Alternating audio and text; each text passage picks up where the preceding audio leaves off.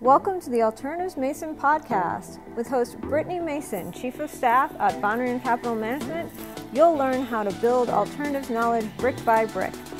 Banrion Capital Management uses technology to help independent advisors scale and educate themselves on alternative investments. And since education is such a big piece of what we do, we are excited to kick off the series to dive into the nits and grits of the alternative space.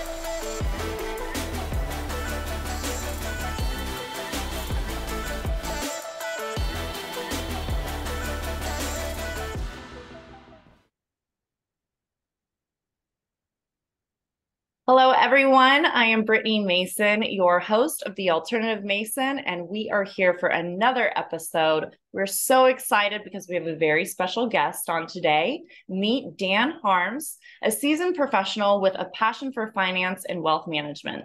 As the CEO and co-founder of Third Wire Asset Management, he brings a wealth of experience to the table. With an impressive 19-year background in various wealth management roles, Dan has an extensive knowledge of portfolio construction and alternative investments. With expertise in portfolio construction and alternative investments and a healthy skepticism towards wirehouses, he brings a unique perspective to his role.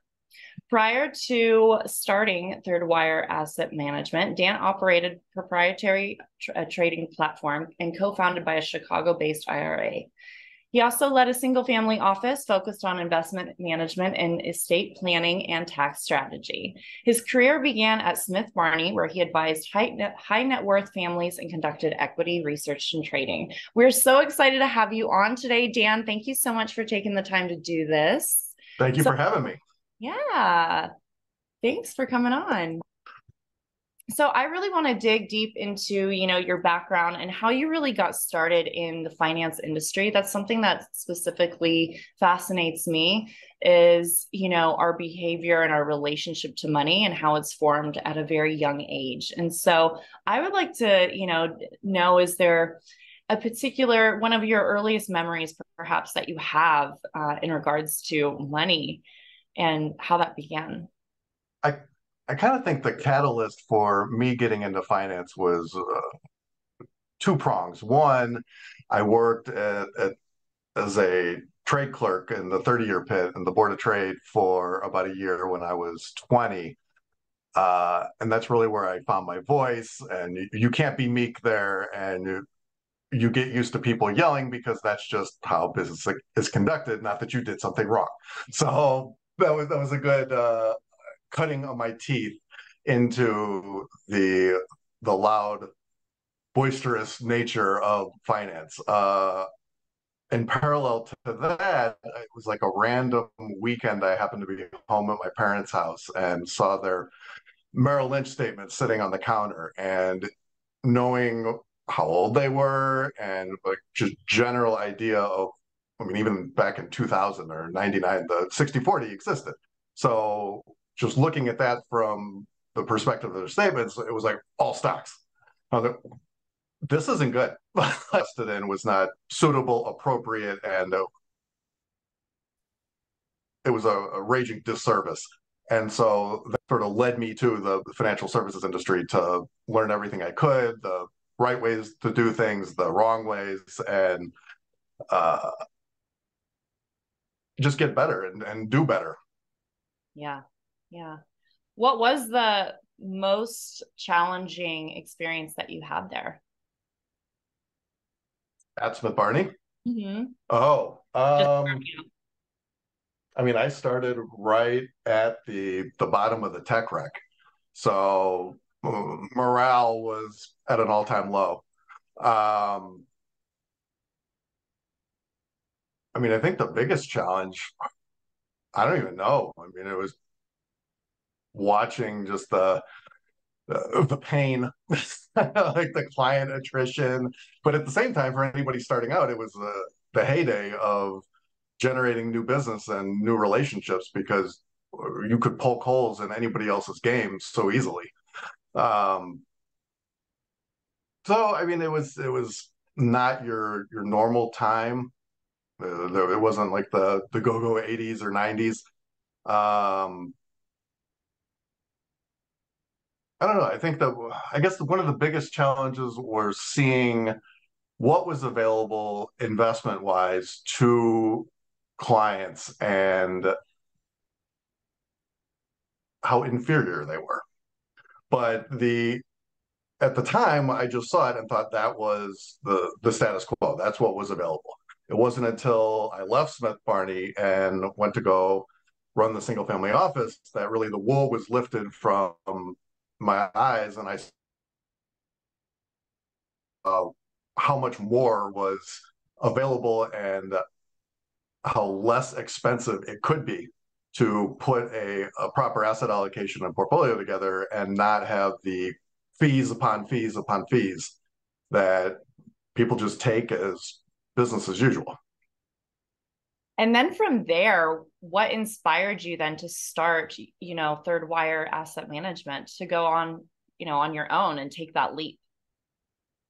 I mean, my experience in the alternative investment space really began at that single family office. It was a lot of hedge fund management, private equity management, real estate management.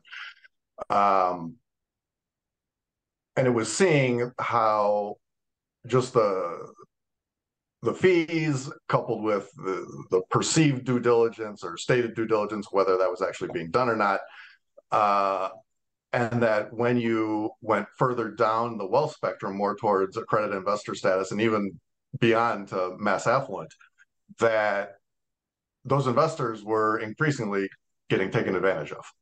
And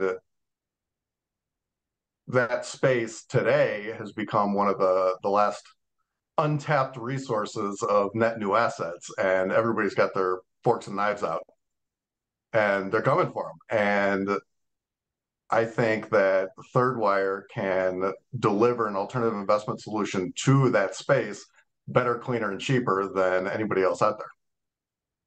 And what do you feel sets you apart or makes you so unique? That we actually stand behind the managers that we've selected and that we allocate to. We're not just an access-only platform where here's 100 individual strategies, go nuts. You're not going to run into the paradox of choice or analysis paralysis by using Third Wire. An advisor or a family office executive would only need to determine suitability, which should already be done if you're any good at your job, and amount to allocate. And then we do the heavy lifting, the portfolio construction, manager selection, initial and ongoing research and due diligence, reporting, ease of investment processes, all of it. And did you always know that you wanted to be on your own, or was it because you found that this was such a specific need and an untouched portion of the industry? Entrepreneur wise, I think it's sort of multi-generational. Yeah. Like my grandfathers did something similar, Okay. father, and now myself. And so the risk tolerance and appetite to create something on my own was already there. It was more finding something that jived with that I had the experience, wisdom, and more so idea that nobody had gotten to yet. And the planet sort of aligned in the middle of 2021. And here we are. Here we are. Well, congratulations. I mean, it's such a huge accomplishment. It can be, it can obviously be a big risk going out on your own, but with big risk, there's big reward, like we say. That's the hope. Yeah. So, and I love hearing that it runs in your family. I mean, like I said, that just always it's always something that has interested me, had interest for me. Is just our background and relationship to money, because I don't come from that. And I've, learned everything really only in the last few years. It's a totally new industry for me.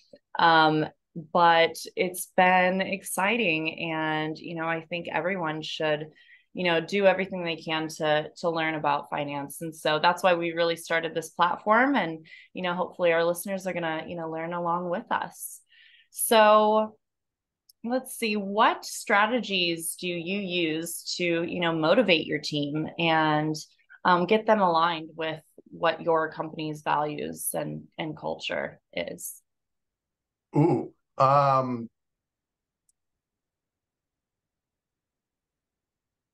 that's an interesting question. None, I guess.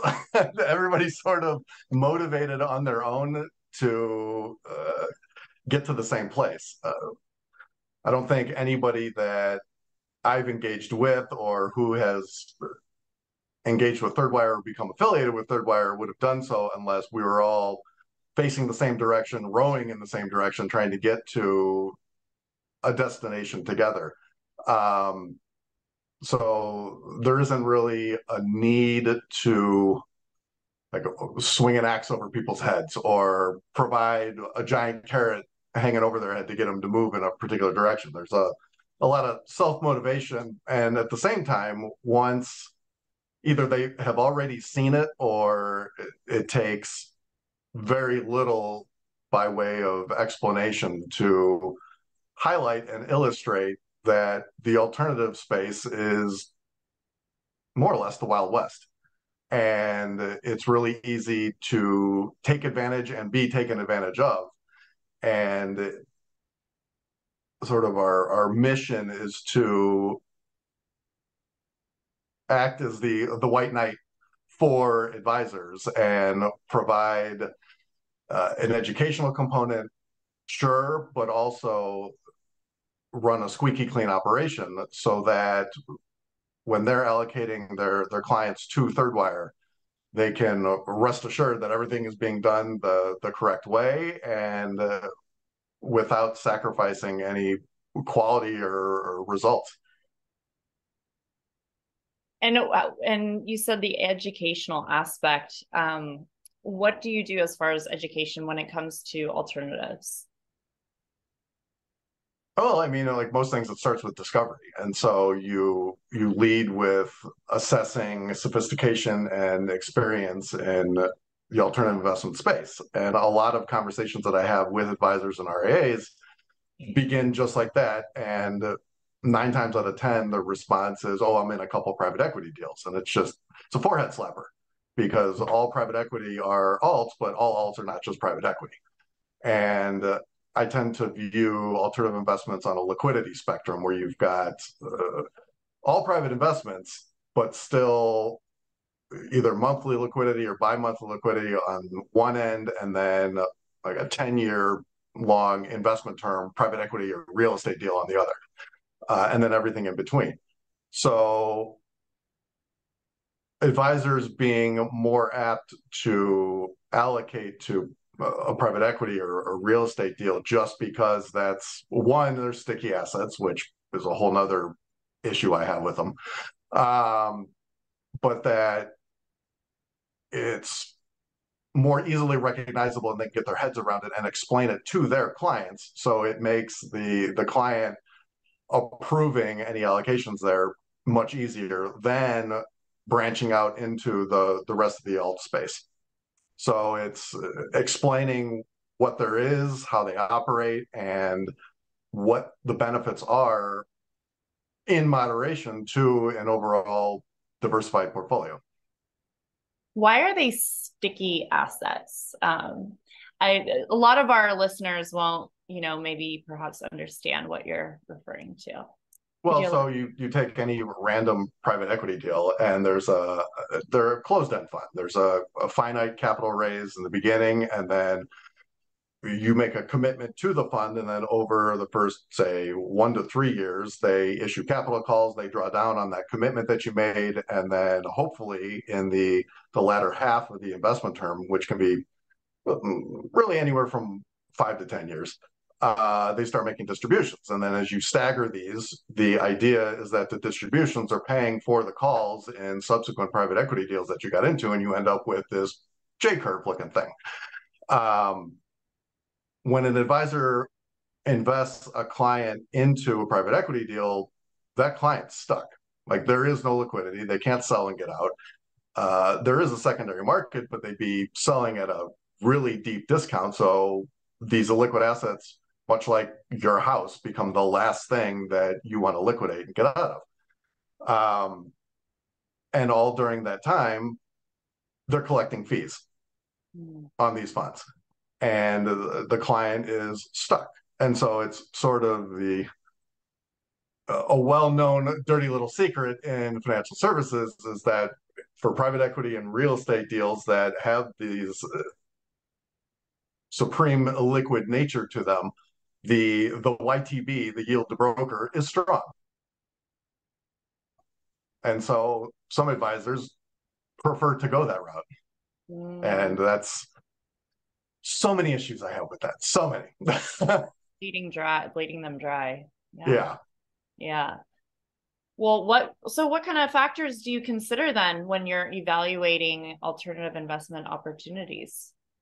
It's very similar to when you're constructing an overall asset allocation. I mean, investment objectives, time horizons, risk tolerances, risk tolerance, especially because when there's a downdraft in the equity markets and or fixed income markets, there are two things most investors worry about. What am I doing against the S&P, and can I get access to my money? And so our wheelhouse is on the liquid end of the alt spectrum, and the funds that we have created and provide to the RIA space have monthly liquidity with 15-day notice, which is about as liquid as you're going to find in the private investment world. So I think that jives better with a long-term diversifying aspect of a portfolio.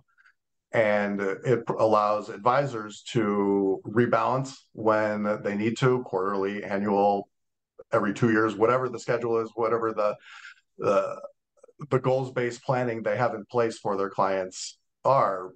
The third wire portfolios are designed to mesh with them. Mm-hmm. Do you think the 60/40 is dead? I don't think it's dead. I think it's evolving.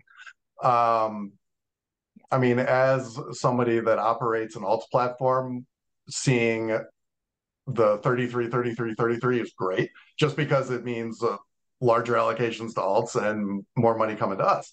But therein lies an inherent conflict of interest. It needs to be appropriate for what the overall goals of the investor client are.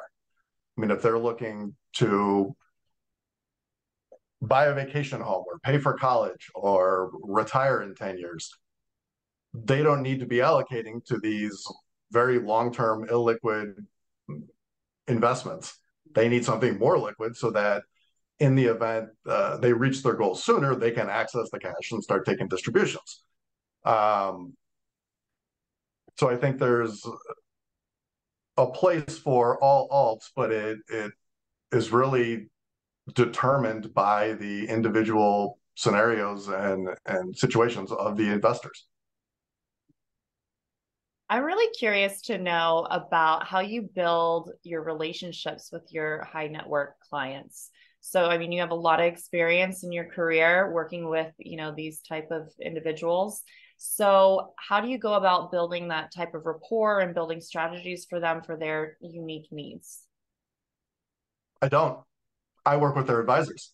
Well, and that's on purpose, because you have a direct investor that, say, Googled alternatives and comes up to Third Wire and calls me. They may like what we're doing and say, oh, well, I want to write you a check for $100,000 and make an investment. Like, well, that may or may not be appropriate for your individual situation. I'd like to bring in your advisor and let's look at the whole picture and what you really need and how much of an allocation to alts your situation requires. So while it's nice to have the attention, working with direct investors is not the ideal.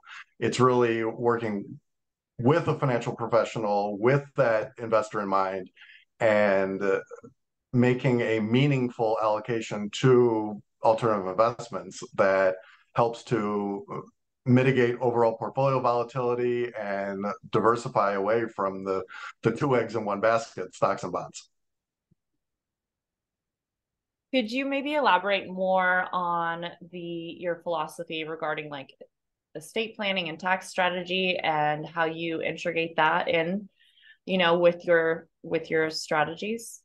Sure. I mean, I think alternative investments relative to estate planning, when you have family limited partnerships or long-term legal structures that were put in place for intergenerational wealth transfer, that's where you want to have your private equity investments, your real estate holdings.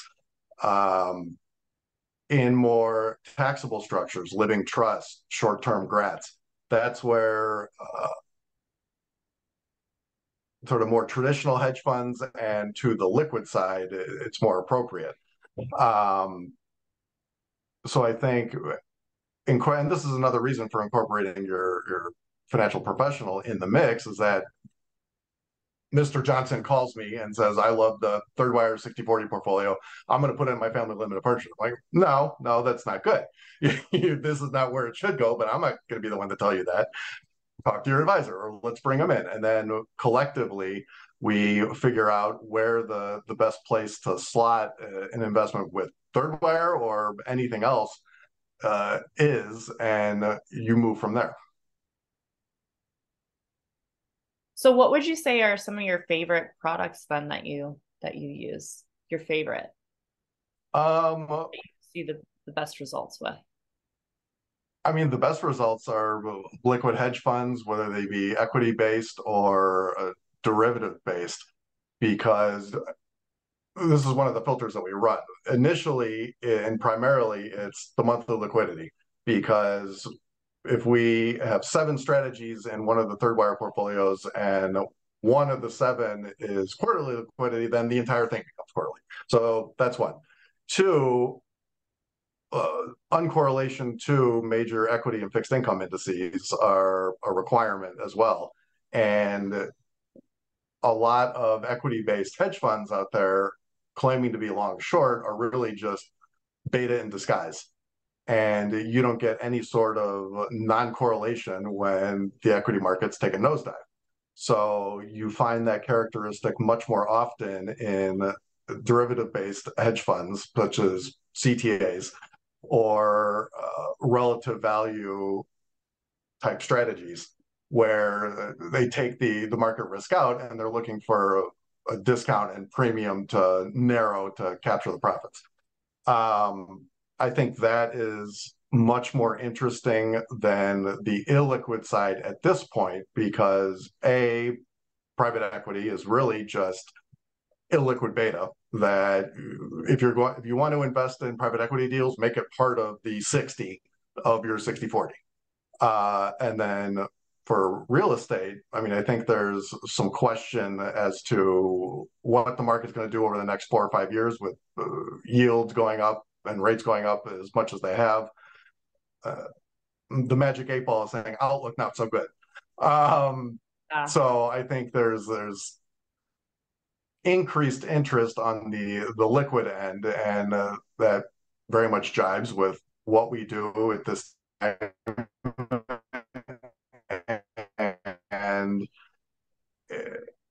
just the liquidity alone, it's the better place to have your alts exposure. Mm-hmm. Yeah, the real estate market right now, just a wild time. What do you foresee for the future of that? Really, in the next year? I mean,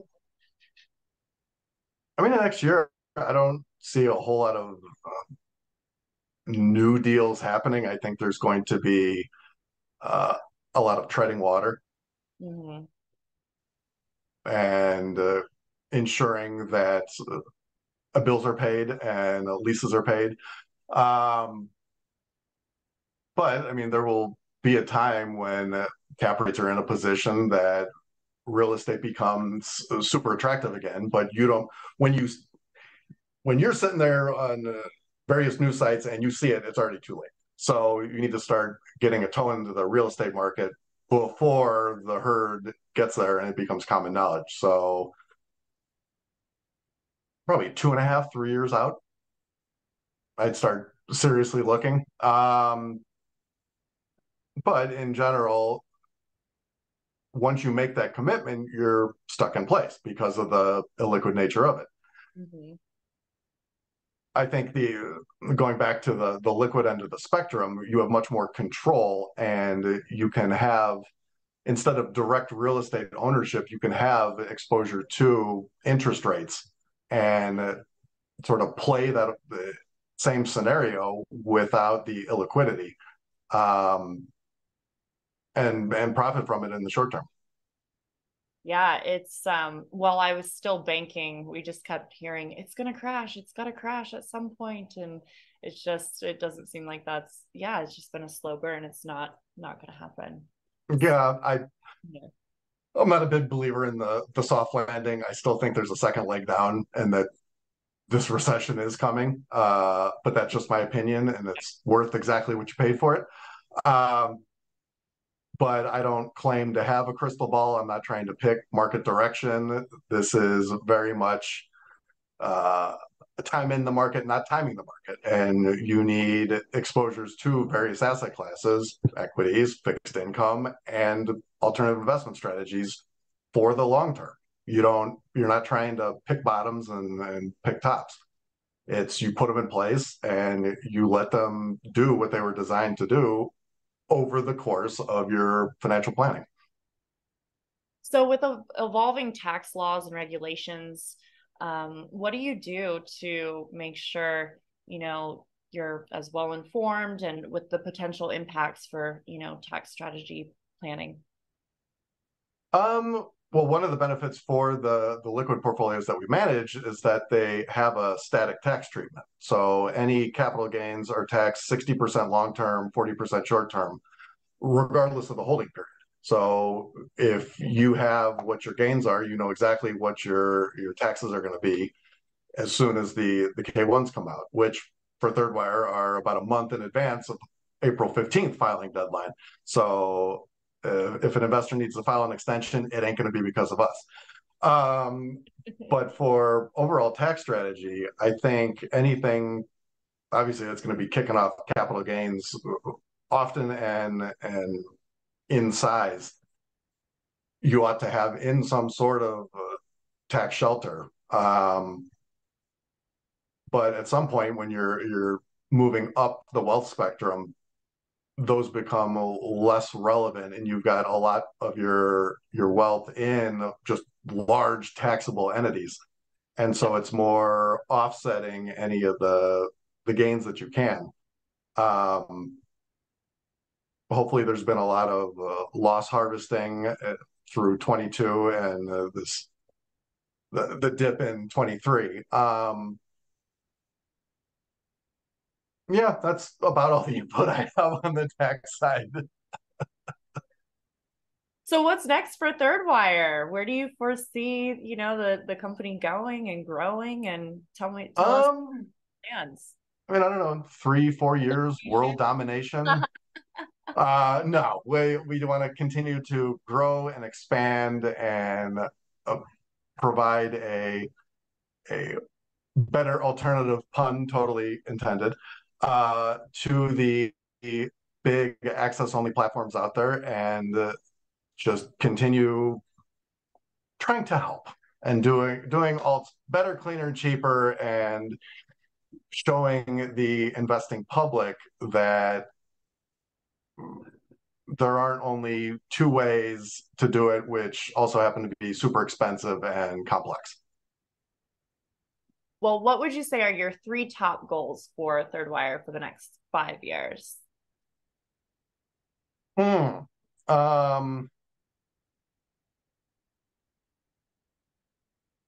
like to triple our AUM goals. I want to get our body count up to probably about 30, 35, and at the very least start, depending on the real estate market, think about our own office space. Not that we ever need it, because Third Wire is designed to be officeless, and that's not really the direction business is going. But I think in financial services, you'll never get away from needing a physical office space. So knowing that I'd rather buy than rent, getting to a point where we can buy that space and have it be ours and set roots.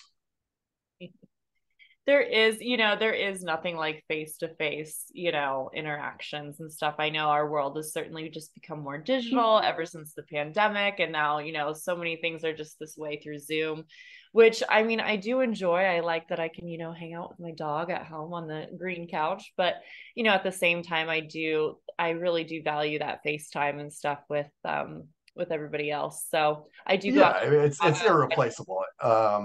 Everybody talks about efficiency, and I can have 8 meetings in one day because I do it all from my computer. Sure, but there's no replacing the face-to-face and the handshake. And at the end of the day, we're all humans, and that personal contact is irreplaceable and necessary. Absolutely. I agree. So I like a hybrid idea, Yeah, start with the virtual meetings, and then when you get closer, start doing the in-persons. Yeah. So, well, what would you say are some of your favorite educational tools or resources for alternative investments for those who want to learn more? Ooh, I'm a big fan of the late David Swenson's books, Pioneering Portfolio Management and Unconventional Success.